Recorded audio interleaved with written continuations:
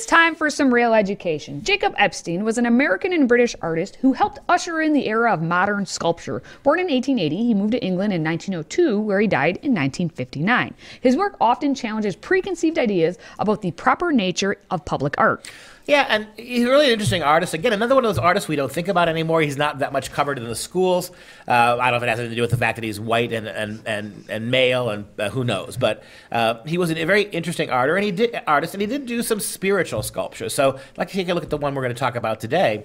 This is St. Michael's victory over the devil. This is the famous story about how Michael the archangel defeated the devil, Satan, in one-on-one combat during the revolt of heaven, where Satan took 1/3 of the rebel angels, put them against the 2/3 of God and his angels, and you had this great battle for the kingdom. It was never really a battle. God was never in danger of losing it, but Lucifer became Satan with this fall. Now, this is a really interesting sculpture. It's very well done. St. Michael's victory over the devil. It's a 1958 bronze sculpture by Jacob Epstein, displayed on the south end and east wall out of the New Coventry Cathedral.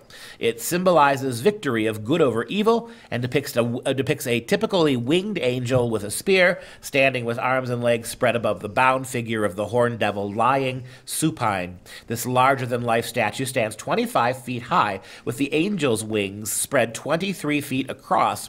For the face of the angel, Epstein made busts of his daughter's two husbands, Lucian Freud and Wynne Godley, and selected Godley as his ultimate model. The angel's body may be inspired by Epstein's 1944 statue of Lucifer, now available at Birmingham Museum and Art Gallery. The features of the devil may be based on a distorted version of Epstein himself. The sculpture was one of the last major works of art completed by Epstein before his death. It was cast in bronze and unveiled at the cathedral in 1961 by Epstein's widow, Kathleen.